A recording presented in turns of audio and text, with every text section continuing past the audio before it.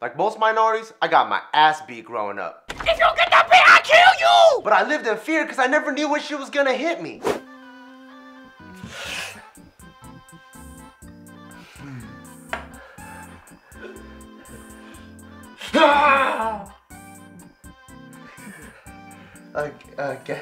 Guess what, Mom? I made you your favorite tea. Oh, what a good son! Yeah. Hi, are you trying to kill me? I kill you!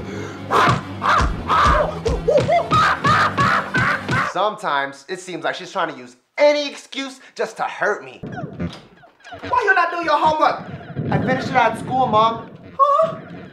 Why you talk back to me? I kill you! Ow! Mom! Ow! Ow! I finished it at school. Oh, you wanna fucking kill? I'm sorry. What's mommy? I don't want. And how's it my fault that she doesn't know technology? How do I put the picture in the Facebook and not go in? It not go in. Oh, you have to upload it. You think I'm the stupid because I don't know the fancy upload? No. How about I upload my feet in your butthole? Kill you! Fuck you! Never should have had you. And my mom be asking the dumbest questions. You promised to practice piano from now on? Yes, Mom. Why you cry? Cause you're hitting me. Okay then, I make you cry forever. Kill you. Wait. Instead of hitting me, can you just ground me? Oh, so you want to be the white people, huh? You want to be the white people? You want to be the white people? Good thing my mom learned positive reinforcement because she doesn't beat me anymore. But it's still fun! Remember that your mother is always right because whatever I do is out of love. Since I born you for 9 months, I can kill you anytime. Bye. Have a good day at school. So happy.